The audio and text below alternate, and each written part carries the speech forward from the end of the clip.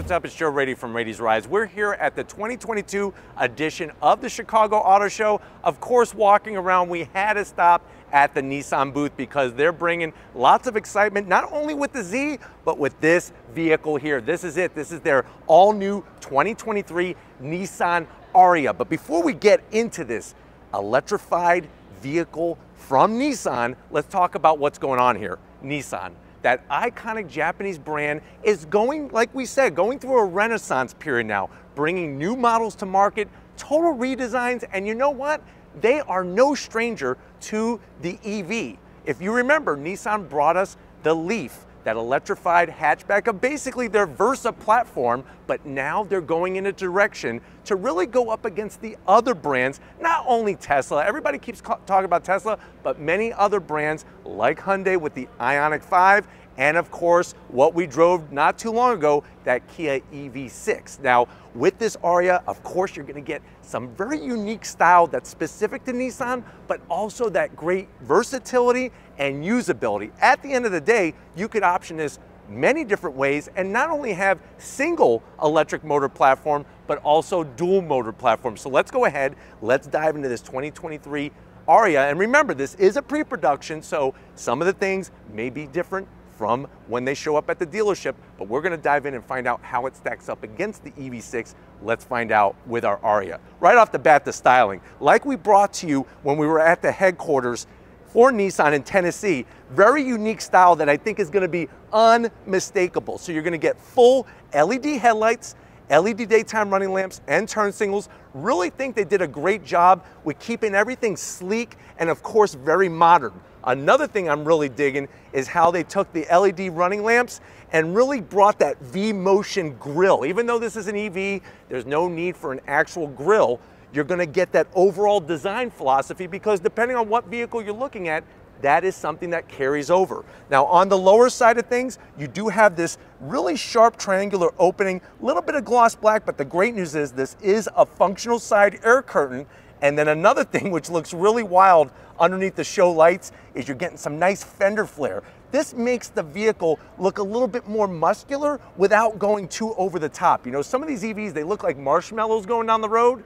This one has that extra style that I think is really gonna draw people to the brand. Now, as we come across the front, the designers had to figure out a way, like I said, to do something grille-like, but make it in a way to where it's stylish because there is no function really, but you got the updated Nissan badge, tons of LED lighting that makes it pop right off the front of the vehicle, the gloss black, and then like I said, do you see how they did this 3D textured style design? Really shows that V-motion shape, and you go look at a Rogue, you go look at a Titan, you're always gonna see that overall design. Now, on the lower side of things, you do have this functional air intake because this is a liquid-cooled lithium-ion battery pack.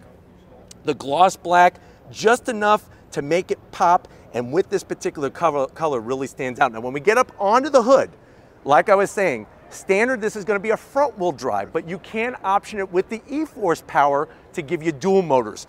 Love the way it just kind of rises up, the peaks, everything flows into the A-post. It's almost like the Murano met electrification. It has a lot of that overall feel. Now when we come around the bend, what are we looking at underneath these flared fenders? You're looking at these awesome, massive wheels. So 20-inch wheel, love the style. Even the way they took the cover to cover up your lug nuts, because remember, for an EV to get that maximum range, it's not just about battery, it's not just about the motors, but also how you cut through the air like a hot knife through butter. And by having that, you're gonna be able to generate that airflow very, very effectively, and really with that flared fender just looks spot on the money. Now, as we go down the side, you are gonna get the gloss black on the mirror caps to tie it all in with what's at the front, with what's on the fenders. We have some nice satin steel finish all the way down, and this is actually tying in, believe it or not, with the Nissan Z. The new 2023 Z has that bright, shiny silver up top. They went gloss black around the openings on the bottom, color matched on your door handles, and then that little side sill extension not only looks good, but it's there for that aerodynamic efficiency. Working our way, sliding our way, the air towards the rear, nice sexy roof line. You can see where that silver comes in to give us that almost floating roof design. There's our katana blade, almost like a samurai sword, coming around towards the rear.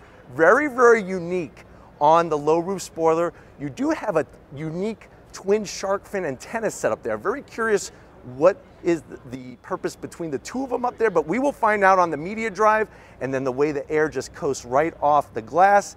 Nice hard edge. I'm really thinking this hard edge gives the rear hatch that extra style that's very important. And then the LED lighting, Nissan badge in the center. I am gonna zonk though this wiper. And that's something that when you compare this to the EV6, very unique style between the two. It's gonna be interesting to put these up side by side on the road, but very clever with the Ariya badge. The way they did the actual font and the lettering gives it that contemporary look. And then working our way all the way down, you're gonna have this simulated rear diffuser with the gloss black, nice edge to it. But you know what?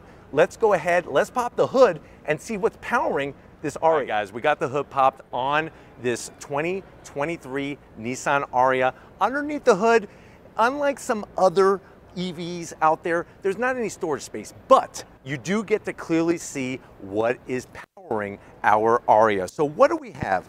You're gonna, of course, like we mentioned, have your different options of trim: Venture, Evolve, Premier, and Platinum.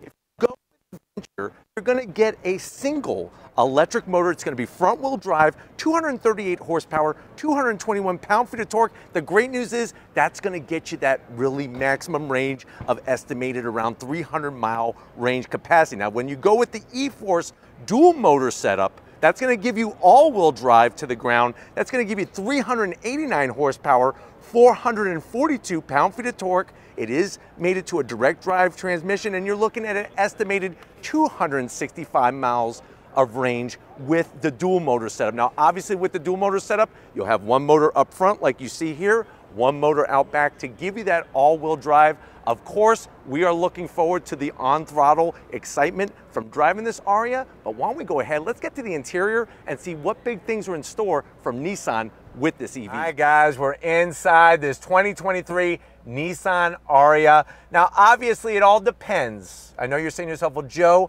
I've been looking at EVs. I never knew that Nissan actually had the Leaf. I forgot all about that vehicle, but I'm looking at that Kia EV6. I'm looking at the Hyundai Ioniq 5. I don't want a Tesla. Everybody has a Tesla. I want something different, but I'm really curious about this Ariya. How much is it? So starting price is going to be estimated around $45,000, fully loaded E-Force with the twin motor setup. You're looking around $58,000. But let's see what you get for the money. To the door panels. Love the clean style. You got the nice stitch work, no gloss black near the top portion, just a little bit of gloss black around the switchgear, and I'm liking the design underneath that door handle there. Really gives it a unique appeal that's going to be different from the EV6. Now, door pocket is a good size. Could probably put, I would say, a Chicago style pretzel in there and a bottle of root beer to wash it down. Going from the door panel to the dash, look at all the room that we have. The dash is very far forward, soft touch material, the silver trim, and then you'll notice they almost did like a circuit board style design on the back portion within that trim. The light wood finish, really tasteful without looking like fuddy-duddy. And this is not silver. This actually has a bronze look to it. I know it's hard to see with the light, but very nice finishes. Now, infotainment side of things, you're gonna get not only one, but two 12.3-inch screens. You're gonna have, obviously, navigation, wireless Apple CarPlay, Android Auto, all the features. We're gonna show more of this when we do the media drive in a very, very short couple weeks. So stay tuned for that. But everything is well within reach, and I like the way it's connected with the dash. You got your volume knob, an actual volume knob, and control knob in the center. And then the way they did the buttons to activate things like the AC and whatnot, easy to get to, and it's really super clean. You got your power on button, and then you'll notice we have a flat bottom floor because the battery is located in the bottom of the vehicle, flat bottom floor. Look at the way they did the interior ambient lighting. Nice lighting at night that's going to illuminate everywhere. Tons of room. You got a USB-A, USB-C, USB-A, and a 12-volt. Plus you got room here for half of a peanut butter and jelly sandwich. Go extra crunchy on the Skippy peanut butter. Love that peanut butter, or Peter Pan, whatever you choose. You have this floating style center console. See the bronze finish? Open this up, 2 cup holders, close it up. This is going to be your electric shifter for that direct drive transmission. And then Other features, wireless charging, nice soft material here. Open that up, there's your wireless charger. You got enough space for some Jolly Ranchers, watermelon, maybe some sour apple, and then the material. Look at the way they did the seats. Very sporty seating, the nice soft leather style material with the Alcantara. All the way down, you have electric assist for the passenger, electric assist for the driver, and a panoramic sunroof. So you're getting those features that you want in your EV, and it's interesting how this compares to the EV6. But why don't you get your butt over here? I want to show you behind a flat bottom steering wheel in this Ariya. All right, guys, business time behind the wheel of this Ariya. Now remember, I'm 6 feet tall.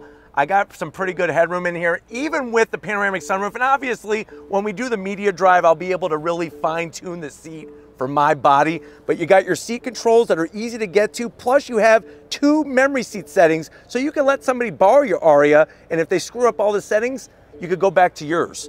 Seat material feels good. I like the lower portion, how far it goes underneath my hamstrings, which that's important for those longer drives. And then the steering wheel, they did one hell of a job. Flat bottom. I like the way they did this nice bright silver band around the bottom, and then the gold stitching, that bronze gold style stitching, the updated Nissan badge. This is a manual tilting and telescoping steering wheel. And then you're gonna get a 12.3-inch digital dash, all the readouts. Obviously, we can't drive it. I can't even turn it on technically, but we will bring more to you. But why don't we go ahead? It's not just about the front seat passengers. Let's check out the rear seat and see how your passengers are gonna feel in this EV. All right, guys, back seat time in this compact style SUV, and same thing in the back. I'm getting good room for the passenger rear volume. Backs of the seats have this pretty cool, almost like a neoprene style material. Nice size pocket to store a back scratcher, an abacus, maybe a Game Boy. We got a USB-C and a USB-A, and you have those rear AC vents with this nice gray wood. You'll notice the flat bottom floor all the way across. Nobody's gonna be uncomfortable, even if you're sitting in the center. And speaking of the center, if nobody's sitting there, you got a nice Charmin soft armrest where you could put your 2 drinks there, flip it back, but you know what? Let's see what the cargo space brings to the table in this Ariya. All right, guys, time to get in the cargo area. Real simple, you're just gonna hit the button. Nice electric assist, comes up very quickly, and you are gonna be greeted by a ton of cargo room here, and I'm gonna show you some fun features with it. Now on each side, you do have these notches where you could easily put a couple boxes of Twinkies, but watch this. With the cargo floor, first of all, it stands up, which is nice, so you can get whatever you need, or you could take it out and you could lower the floor. So you could raise and lower the floor depending on whatever your needs are, so that way you could get the pasta sauce, you could get the Pringles, you could get everything that you need. This part lifts up here and you could easily put it down. Like I said, any way you want to configure this is up to you, but you know what?